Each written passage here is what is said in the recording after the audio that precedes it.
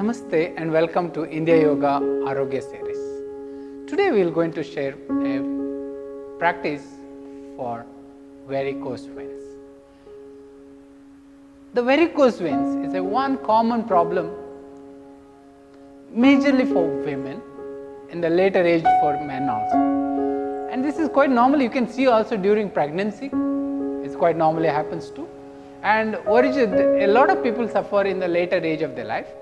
But this can be easily overcome and a strengthening of the veins and arteries of the lower part of the body. It particularly experiences in the lower part. And today we will have a few simple techniques which can be taken off very easily and regularly worked. It helps. And make sure your Mukha Dhoti and Agnisara are regularly into your practice, and it really helps to stabilize well. And that can be the link followed up down there. And the next techniques you can work is in a Padangushtasana and Padahastasana. Stand uplifted and keep the legs approximately shoulder distance wider. Take the hands on the waist, exhale and bend front. And grab your big toes and contract the pelvic floor slightly and pull the lower abdomen actively. The next exhalation, maximum bend front. With the contracting the perineum and lower abdomen, breathe mostly from chest and clavicular and make the feet firm and very well gripped. And be there for around 1 to 3 minutes. And then smoothly raise the head and rest the palms under the feet.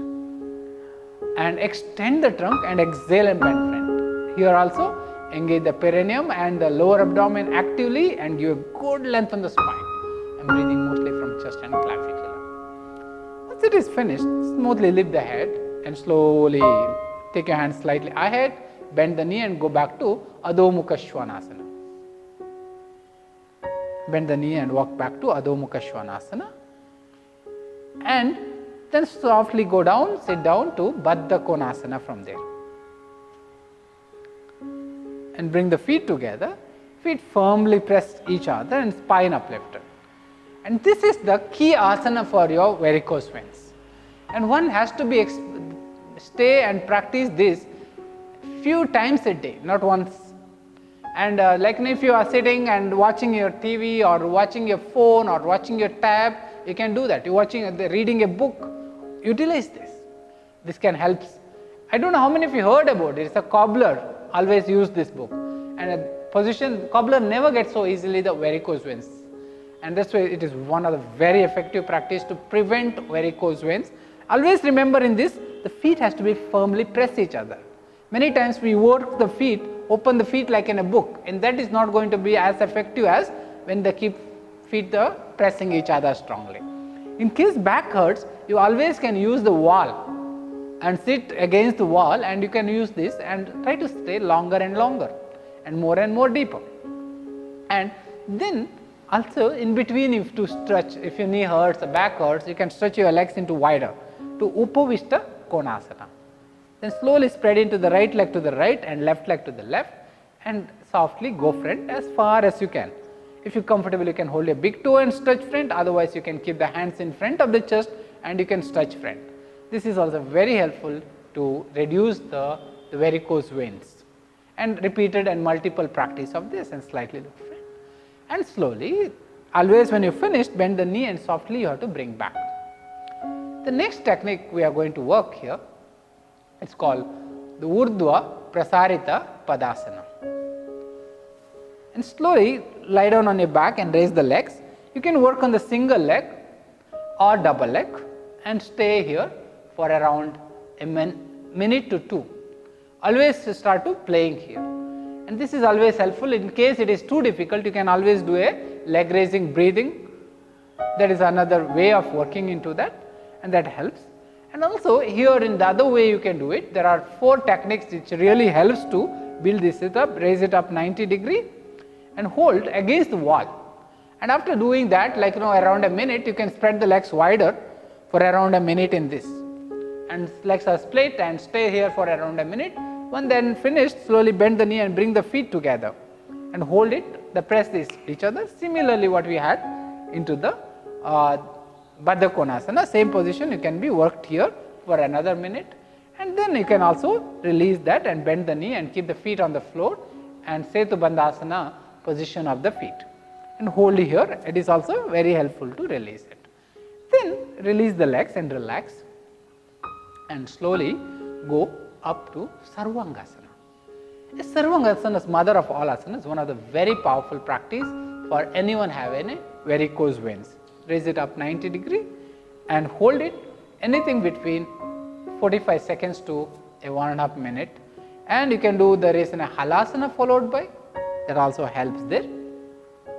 And once you are being here another 45 seconds to a minute, then slowly release the back and keep the feet together and press each other, arch your back and bring the crown of the head on the floor. Paryankasana or Matsyasana with the Baddha Konasana, which will be very helpful also, and for the spine as well as in the feet. Varicose veins really helps to overcome very well in this. And then slowly release and relax in this.